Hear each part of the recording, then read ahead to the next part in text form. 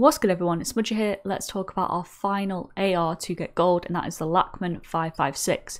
In order to unlock the Lachmann, you have to use the battle rifle version, which is the Lachmann something or other, and unlock it to level 13, and then you unlock the 556.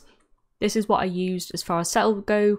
The laser will become clear why I've put that on when we hit the challenges. Pretty simple. The gun feels very satisfying to use. It's not the strongest gun, that's for sure. But it definitely feels nice to use, I'm not gonna lie. It gave me kind of old MW2 vibes, and I'm not sure why. As always, perks 1 was Battle Hardened and Bomb Squad, perk 2 was Fast Hands, perk 3 was Ghost.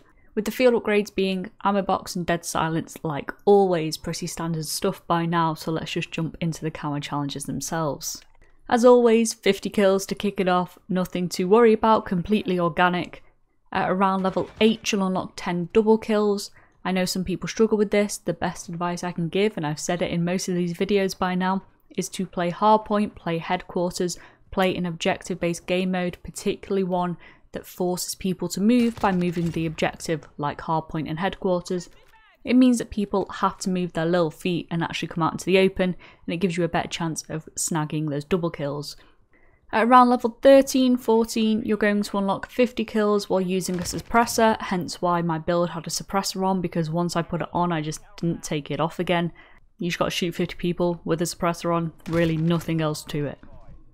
And finally, at around level 18, 19, you unlock 10 hipfire kills, which is why I had the laser on. For this, I literally just did it in like 1.5 games, if that. I just played some ratty angles. I think I stood kind of at the top of stairs, like on the railings of Embassy, and shot people as they walked up. You can stand behind doors and wait for enemies to run past you. It's really easy, you just aren't going to be able to face enemies head on and spray and pray and expect to win every gunfight. You'll win some, but not enough to make it worth it. I knocked out 10 hipfire kills amongst playing regularly as well in a game and a half. Didn't really think too much about it, you just got to get through it. When that's all done, you'll unlock the gold camo challenge, which is 3 kills without dying 10 times. I think this was pretty easy. I know some people struggle with it.